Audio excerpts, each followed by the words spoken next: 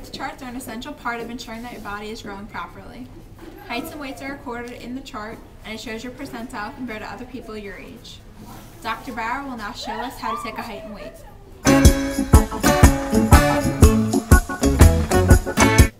To take a height, first ask the patient to remove their shoes. Then ask them to stand on the scale facing outward. Next, raise the measuring bar up. Then, making sure not to hit them on the head, flip this out. Then lower it until the bar is resting right in the center of their head. Okay, then ask the patient to step forward so that this falls down. Then, where this bar hits is how tall they are.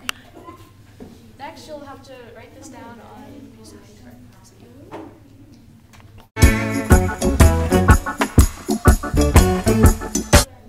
To take a weight, first make sure your scale is zeroed. Then ask the patient to step onto the scale facing forward. Next, move the bar to around 100. Make sure it clicks. Then, move the smaller weight over until it's centered again, or zeroed. Then make sure you add the bottom number to the top number to get your patient's weight. Next, write it down on your paper with the height and record both on your chart.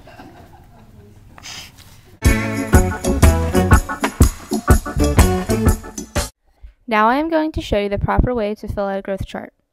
By using the X and Y axis, you will be able to find your patient's proper BMI. First, you need to go along the X axis to find your patient's age. Next, you will go along the Y axis to find your patient's weight. Then put a dot. Then follow the same age line up to the area where the heights are.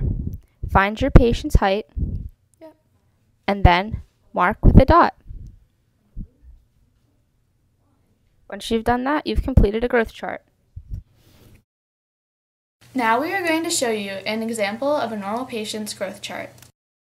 As you can see in this example, the marks for height and weight both fall within normal range. Normal range is the lighter area on the chart. Most people, however, do not fall within normal range. Next, we are going to show you an example of an abnormal patient's growth chart. As you can see in this growth chart, the points for both height and weight fall outside of normal range, that being the darker colored area on the chart. This can mean a patient is either overweight or underweight, depending on where the points are plotted on the chart.